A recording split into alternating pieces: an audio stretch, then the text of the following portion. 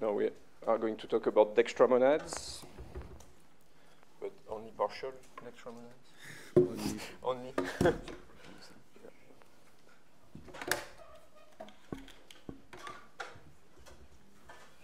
Also, since we have two minutes, the speaker of the next talk, you are. Okay, good.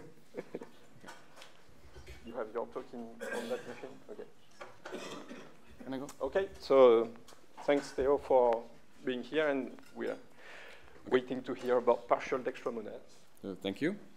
So the question that we wanted to answer in this talk is essentially how to define effects in the programming language F*.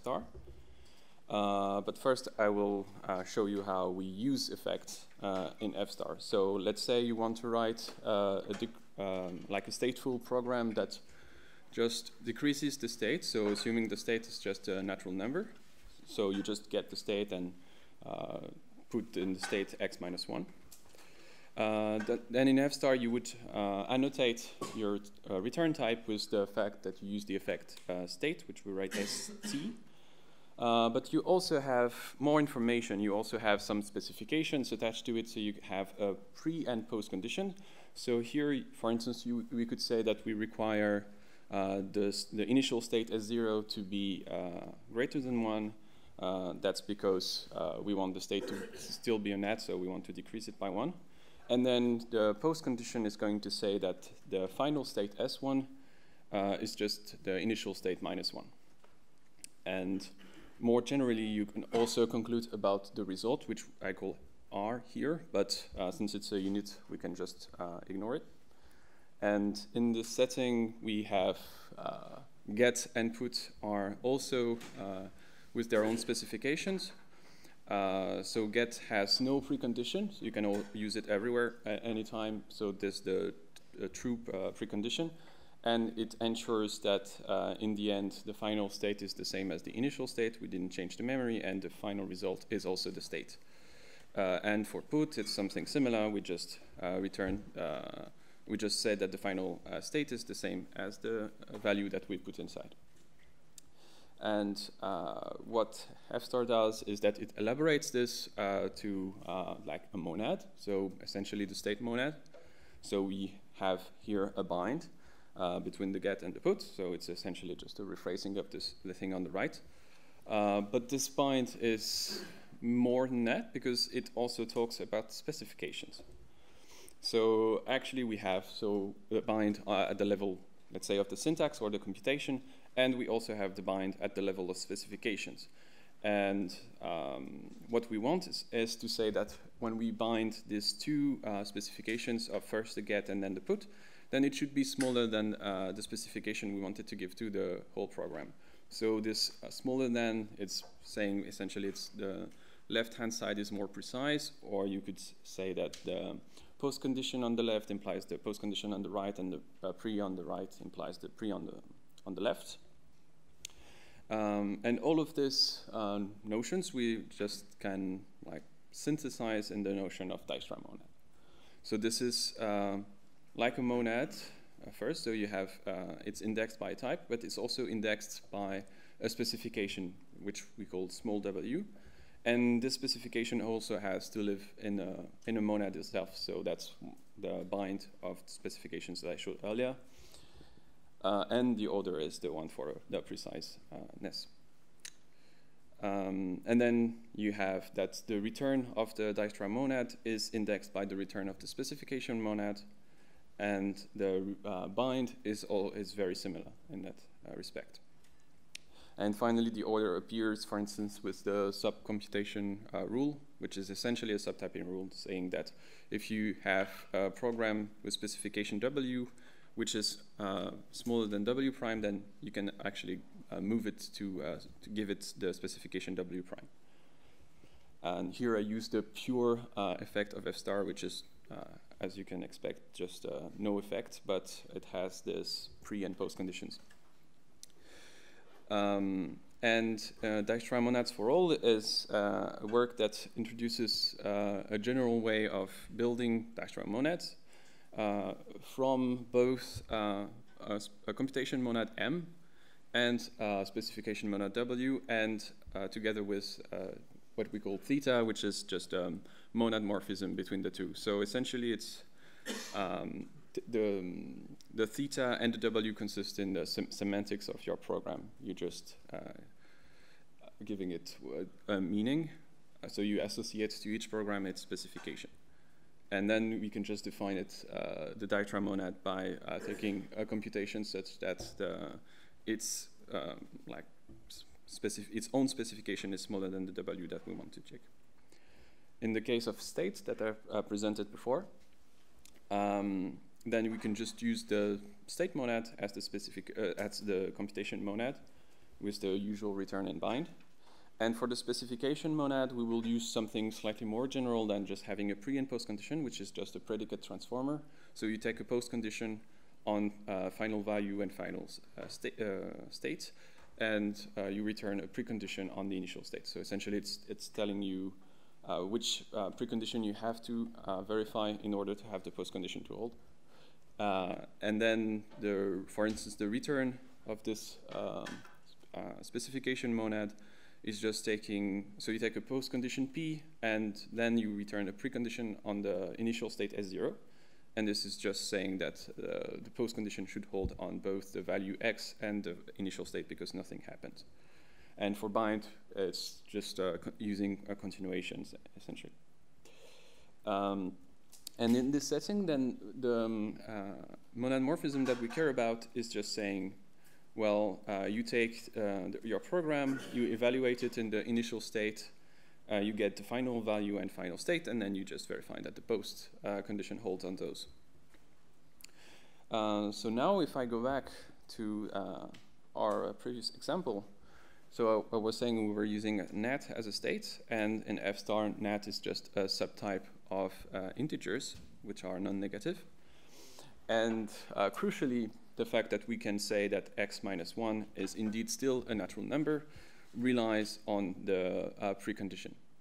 So this is the notion of partiality that we consider in this talk. So we cannot just make a separation between the syntax and the semantics because we need some information from the semantics to be well typed even in the computation already. Other examples that you can write in F star include, for instance, if you write the head function, you don't have to write the nil case in your pattern matching if you just assume that your list is non-empty. Or in the state case, you could also just say that you get twice from the state, then you should be able to assert or to prove that x and y are equal. You might have that as a precondition to a continuation, for instance.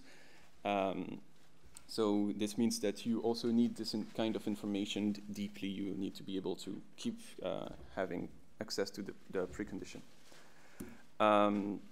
So the way we modified the Dijkstra monad for all setting is by adding an extra constructor to our monads, which we called require.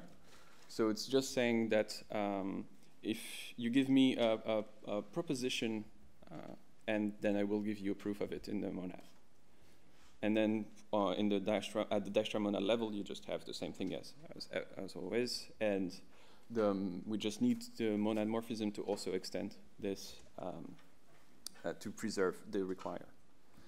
And the way we can build such a new partial Dijkstra monad for state is by modifying slightly the state monad by adding this G here, which we call the guarded monad. I don't know if it has another name, but essentially it's just a pair of a precondition and a value that is guarded by this precondition. So it takes a proposition, a pre, and then a function. So essentially it's given by this precondition and a proof that, and a function that assumes this precondition, sorry.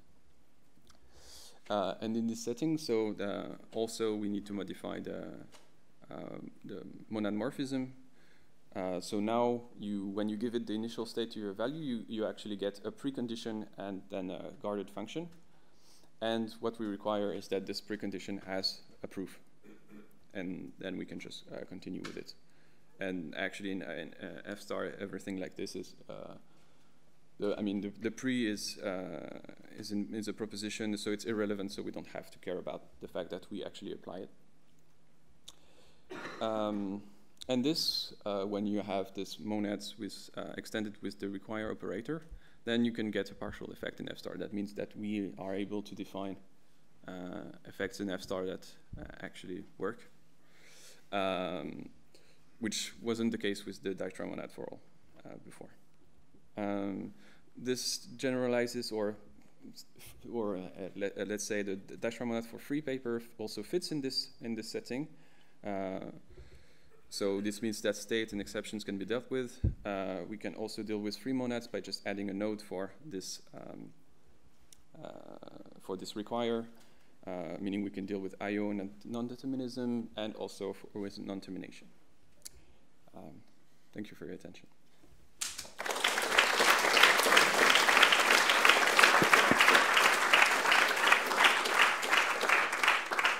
Thank you, Theo. Questions?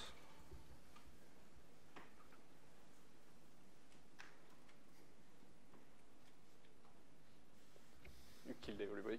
Okay, there's one. There's two. Wow.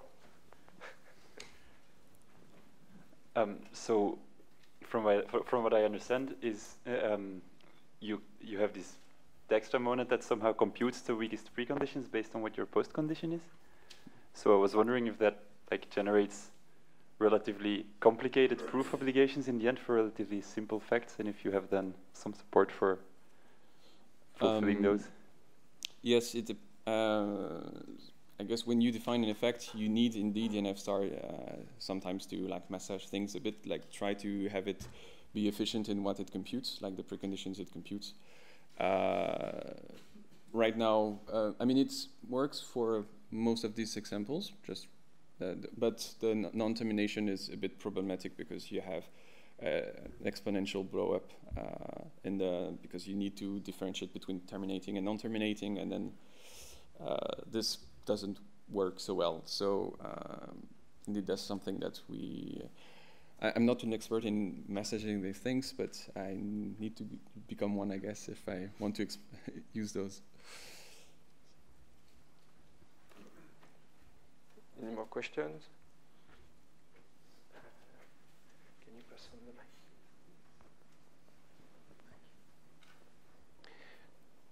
Do you have thoughts on how you can use the lessons you learned here for F star in other systems, other proof assistants, other programming languages? At what level? You mean specifically about the partiality, or? Maybe, yeah. Yeah, that's something I'm still not sure about. Like in Coq, you would just, I guess, take the precondition as just an argument, and but I guess this is really linked to the fact that we have automation in F star. That's just the way things go. So you don't want to provide the argument yourself. So yeah, I don't. At this point, I don't know. It could still be possible that in systems like Coq, the verification actually becomes easier if you take this perspective. Even though you don't have to take it, you can do whatever you want. Right. This might give you better proofs. Yeah. I'm wondering if it might help. Maybe at another level, at the level of goal management. I've seen similar things, for instance, in Cubicle, where you have constraints, and maybe this.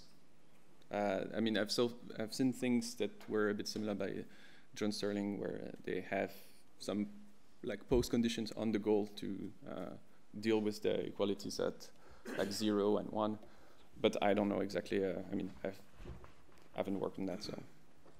Thank you.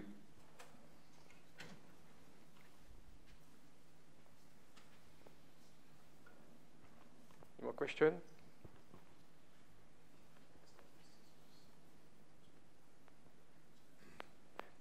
Can you comment on the integration of those ideas in the actual F star implementation?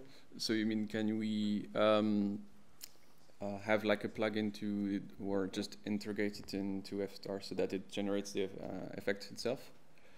I guess this was probably one of the main motivations, in the sense that, well, that's what you tried with the Dijkstra monad for all. That's what Dijkstra monad for free also does, right? You can just define effects directly.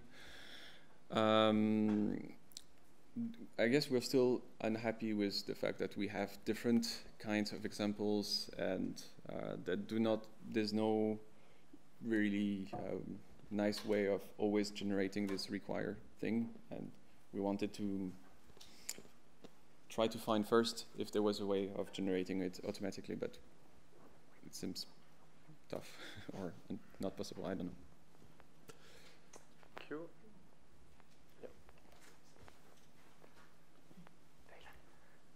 How well do these things compose? So, supposing I have two partial Dijkstra monads, and I want to write a program that uses both of them, and two completely different predicates that are unrelated. I mean, so at the moment, if you want to compose two Dijkstra monads, you just need to build, like, yourself the join. If you have, if you were only to deal with like free monads, then like algebraic effects, then I guess you could do it in a more principled way. But yeah, there's even then the specifications. There's no clear. I mean, like, merging free monads is easy, but merging specifications is unclear, because you might have different things. There might be non-trivial interactions. Yeah, right. I mean, because in the free monad you could have like non-determinism, but you could also have probabilities, and then what happens if you mix probabilities with exceptions? And I don't know. It's something I've been thinking about, but I don't see any generic way of doing it. Okay, thank you very much, Theo.